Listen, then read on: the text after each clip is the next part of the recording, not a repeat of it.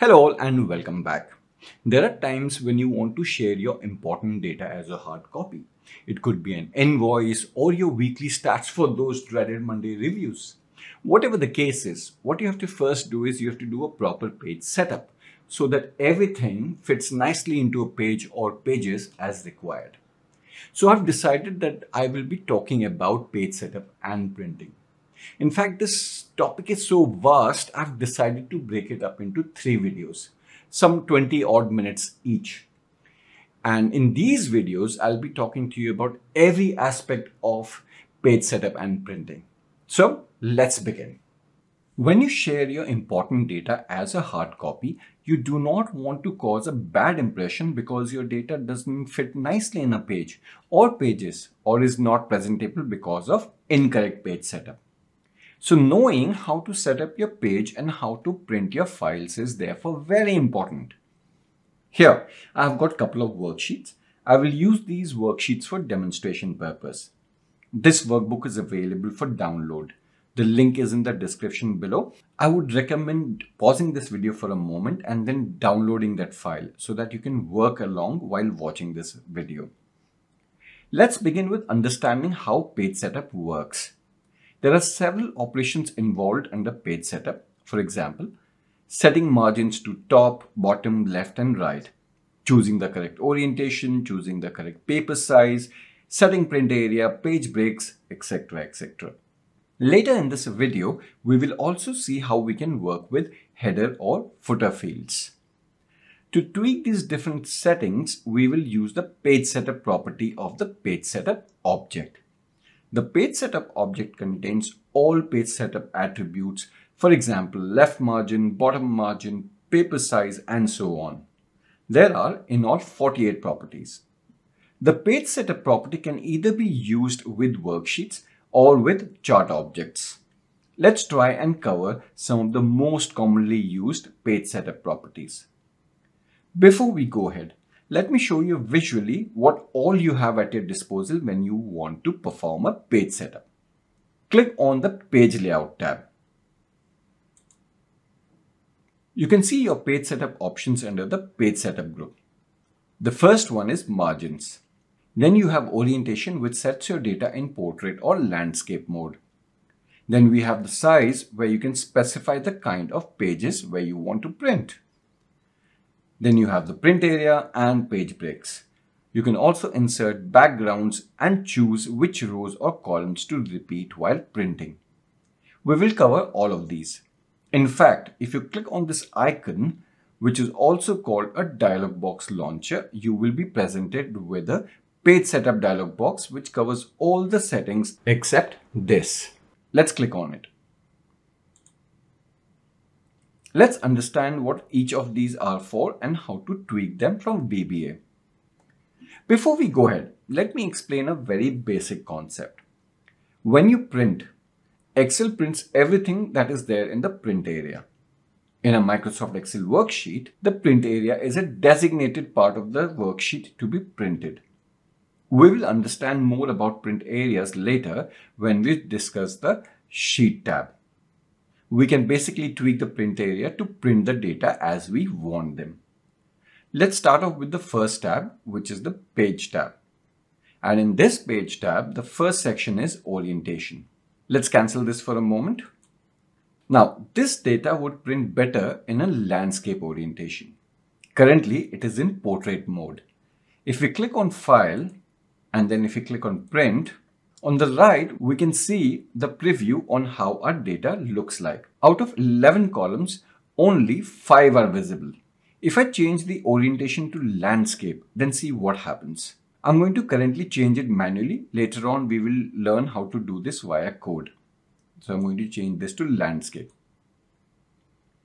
See how more columns are now included in this print preview. Let's change it back to portrait again so that we can tweak this from VBA. Let's go back. We will launch the Visual Basic Editor by pressing the shortcut key Alt F11. If you're not sure what Visual Basic Editor is, then I recommend watching the video Visual Basic Editor and Introduction. Here I have code in few modules which we will use to work with page setup and printing in detail. Let's open the first module. You can either double click on it or you can right click on it and click on View Code. Here I have a procedure called Set Orientation. Here I have declared a worksheet variable and I'm setting it to Sheet 1, which is the sales data worksheet. Now, changing orientation is very simple. Simply use the PageSetup.Orientation property. This property returns or sets an Excel page orientation value that represents the portrait or landscape printing mode. You can supply any of the two Excel page orientation values, which is Excel landscape or Excel portrait, to set the page orientation. Here I'm setting the page orientation to landscape. If you remember, I had set it to portrait. Now let's run this and see if it makes any difference. To run this code, click on the Run Sub User Form button or simply press the shortcut key F5. Let's go to the worksheet and then click on File, Print to see the print preview. The orientation, see how it has now changed to landscape. When your data has less columns and more rows, then you can change Excel landscape to Excel portrait. For example, if you look at this sheet, which is titled Rows Demo Data, this data would fit well in a portrait mode. Let's go back. The next property that we will cover is scaling. But before that, let me share how to invoke print preview via code so that we do not have to click on File Print to see the print preview again and again. Let's briefly go to the next module and then we will come back here. To invoke the print preview, you can use the Sheets.PrintPreview method. This method shows a preview of the object as it would look when printed. The syntax is expression.printPreview enable changes. Expression is a variable that represents a Sheets object. Enable changes is an optional parameter. You can pass a Boolean value to specify if the users can change the margins and other page setup options available in the print preview. The default setting is true. Here I've declared my worksheet variable and I have set it to Sheet 1. Here I'm invoking the print preview. Let's run this. And you can see that the print preview is now shown to you. Like I mentioned, the default value of enable changes is true, and hence you are able to see these options which let the user change the margins and other page setup options available in print preview. If I change the enable changes to false and if I run it again, then you will notice that these options are no longer available. Let's test it.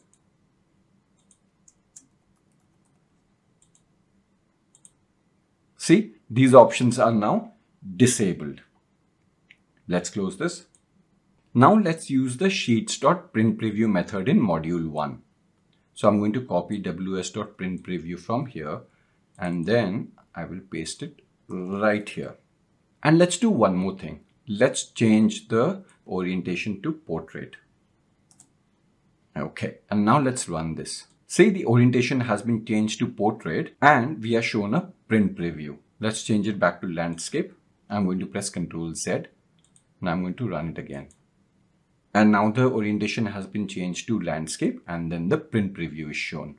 Let's move on to the next property, which is scaling. Here, this is scaling section. Scaling is required when your worksheet has a lot of data. You can use the scaling options to reduce the size of the worksheet to better fit the printed page. The first option we have is adjust to percentage of the normal size. You can use the PageSetup.Zoom property to achieve this. This property returns or sets a variant value that represents a percentage between 10 and 400%, by which Microsoft Excel will scale the worksheet for printing. Let's go back to the VBA code. Here I have a procedure called scaling options. Currently the zoom is set to 100%, which is the default value. Now let's change this to 70 and let's see what happens. So I'm going to run this and see how everything is now reduced to 70% of the original size. So if I go back and if I change it to 100%, then you can see the comparison. See, depending on the data that you have, you may or you may not have to experiment with the zoom property. The second option that we have in scaling is fit to pages. Here you can set two values, fit to pages wide and fit to pages tall. You can tweak these using the PageSetup.FitToPagesWide and PageSetup.FitToPagesTall properties. The PageSetup.FitToPagesWide property returns or sets the number of pages wide that the worksheet will be scaled to when it is printed, and the PageSetup.FitToPagesTall property returns or sets the number of pages tall that the worksheet will be scaled to when it's printed. Let's go back. Let's uncomment the code below and let's comment this part of the code. So I'm going to comment this and I'm going to uncomment this. Before we go ahead, one thing that I would like to mention is that if you specify a zoom value and also the fit to pages wide and fit to pages tall value, the zoom takes precedence over fit to pages tall and fit to pages wide. So use only one of them, and if you need to use both of them, then ensure you have .zoom is equal to false before setting the fit to pages wide and fit to pages tall values. So here we are setting fit to pages tall as 1 and fit to pages wide as 1. But since we have already set it as zoom here, what we are going to do is we'll have to set it as false. So I'm going to copy this and I'm going to paste it here and then I'll say false. Let's run this. See how the data has fit into 1 page wide by 1 page tall. Again, depending upon the data that you have, you may have to experiment with this to get the right setting. Let's go back. I want to show you one more thing. Let's go to page setup and let's click on this. See how this setting was tweaked from VBA. Earlier it was adjust to normal size and now it's fit to 1 by 1. Moving on to the next section, which is paper size. Currently the paper size is A4. If you want to, let's say, print it to letter or any other paper size, then you can do it from here. But if you want to do it from VBA, how will you do that? To change the paper size from VBA, use the PageSetup.PageSize property. This property returns or sets the size of the paper. You can use any of the Excel paper size enumeration constants as shown in the image. I've also put up this list of constants in the last sheet, which is control codes. I'm just going to cancel this for a moment. This is control codes, and on the right side, we have the Excel paper size enumeration. So you can experiment with these constant values. Okay, let's go back. Below the paper size, we have the print quality. Depending on where you're trying to print, you can see different options here. For example, if I click on this, right now I can see 600 dpi. Let's understand this better. What I'm going to do is I'm going to cancel this for a moment. Let's click on File, Print. Currently, we are printing to Microsoft Print to PDF. Let's change that to fax. Now let's go back to Page Setup. You can also go to Page Setup by clicking on this Page Setup link. If you click on this, you'll see you've got two options, 200 dpi and 200 in 200 dpi. Similarly, if you change this to Canon or any other printer, then it will change again. This time I have high, medium, low, draft, etc., etc. So remember, depending upon the kind of printer that you have, the options of print quality will keep on changing. I'm going to change it back to PDF. Let's go back to the page setup. So to tweak this print quality, you can use the PageSetup.PrintQuality property. This property returns or sets the print quality. The syntax is expression.printQuality index, where expression is a variable that represents a page setup object. Index is the horizontal print quality or vertical print quality. Some printers may not support vertical print quality. If you do not specify this argument, the print quality property returns or can be set to a two-element array that contains both horizontal and vertical print quality. Let's tweak these two properties using VBA. Let's go back to the Visual Basic Editor. Before I go ahead and I tweak the print quality, I'm going to reset the scaling options. So I'm going to first comment this, and I'm going to uncomment this, and I'm going to run this again so that I get my 100% scaling back. Perfect. Now let's check the paper size and print quality. Let's go back to the page setup for a moment. Now the print quality, the options that I have is 600 dpi. So what I'm going to do is I'm going to set 600 via code. So I'm going to type 600. Now let's run this. If you go back to page setup, it's now set to 600 dpi. So if you remember, when I set the printer as fax, there were two options available, 200 and 200 by 100. So let's do that. I'm going to change the printer first to fax, and then let's go back and let's check out the page layout. The options that I have is 200 and 200 by 100. So let's go back to the code and let's change this to 200. Now if I run this and if I go back to page layout, page setup, you'll see that it is 200. What if I wanted to select 200 by 100? In that case, I will have to use an array. So let's delete this part. And in array, I'm setting 200 by 100. Let's run this. If you go to page setup again, you will notice that it is now 200 by 100 dpi. So this is how you can tweak the print quality. I'm going to go back and change the printer to PDF.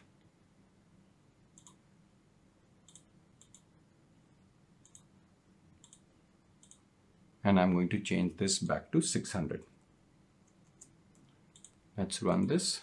Let's reconfirm if the changes have been made. Yes, perfect. Now moving on to the last section in this page, which is first page number. Here you can specify the first page number that will be used when the sheet is printed. In VBA, you can tweak this using the PageSetup.FirstPageNumber property. This property returns or sets the first page number that will be used when the sheet is printed. The default value is Excel Automatic, which is auto. This means that Microsoft Excel chooses the first page number. But if you want to tweak this from VBA, you can do that. And let's see how we can do that. We can use PageSetup.FirstPageNumber property. I have set it to 2. This means that Microsoft Excel will choose the second page number as the first page number. Obviously, we can't test this in print preview, but you can see this in action when you actually print the worksheet. Time for a quick recap. In this video, we learned about page orientation, page scaling, page size, print quality, and different aspects of page setup. I hope it was easy to understand, but if you have any questions, please feel free to leave a comment in the comment section below. Or you can also email me on support@teamexcel.com. I also have a Facebook page. The link is in the description below. Feel free to join that. And if you have any questions, you can post them there as well. I'll be more than happy to answer your queries. If you like the kind of content that I'm posting in this channel and you would like to extend support, then go ahead, watch a couple of videos, drop a couple of likes. And if you're really serious about learning Visual Basic programming from scratch, then specifically see the playlist, because there I have arranged the videos in a specific sequence. So watch those videos, drop a couple of likes there as well. And if you still have not subscribed to this channel, then go ahead and subscribe to this channel by clicking on the bell icon. And I'll see you next week when I come up with the second part of this video, which is page setup and printing in Microsoft Excel VBA.